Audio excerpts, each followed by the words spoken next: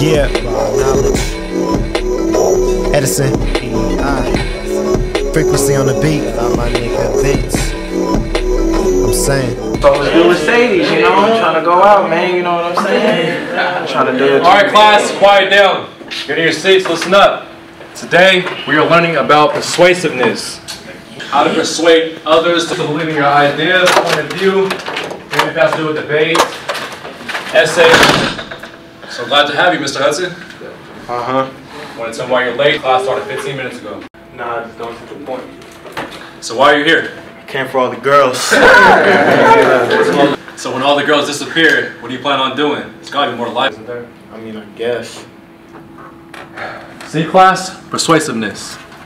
If Mr. Hudson could have persuaded to me as why none of you guys should be here, then maybe I'll let you guys out early today. But the reality of it is, only you can get out of the time that you put in. So if you want to go beat somebody in the streets to get the respect that you want, then go be it. But in order to get the respect from the real world, you gotta put your time in here. It starts in class. I started out with the pen and the book. I guess I was dodging the pen and the books, but yet I was suspected of being some kind of reckless, cause niggas I used to mess with had a different look. I'm saying I was a different good. I wasn't into slanging or banging, just wish the nigga would. Cause I was tested by the hood niggas. Then I got tested by the good niggas. And I was told to play your part, know your role and play it smart. Don't throw spades into the dark unless you've had a change of heart. So when I got the questions, I was second guessing till somebody told me check it. Study long, study wrong. You ain't been put up on game, let me put you on. Study long, study wrong. You ain't been put up on game, let me put you on. Mom's like, why you always late for class? It's cause I'm grinding all the way to class. I mean, it's hard for me to race to class when they always say the stats are saying that I ain't gon' pass.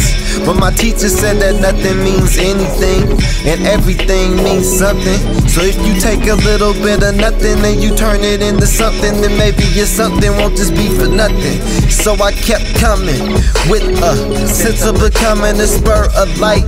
And I ain't talking Tim Duncan, but I was out of place like Kid and Play Crumpet. Guessing on the test, when he looked at it he said, study long, study wrong. You ain't been put up on game, let me put you on.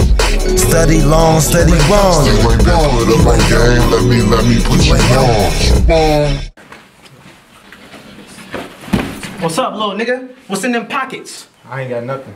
Well, nigga, you got them fly ass kicks on. You must have something. My girl bought me these. Well, give me that bitch and them kicks. Why don't you get me out of them? Nigga, Yo, my homie, bro. Hey, what's going on here? None. Shit. Clarence, don't make me call your mother.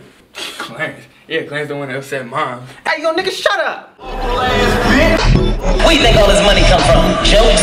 Is that what you think? Huh? You think I'm out here making funny money? Is that it? Let me explain something to you.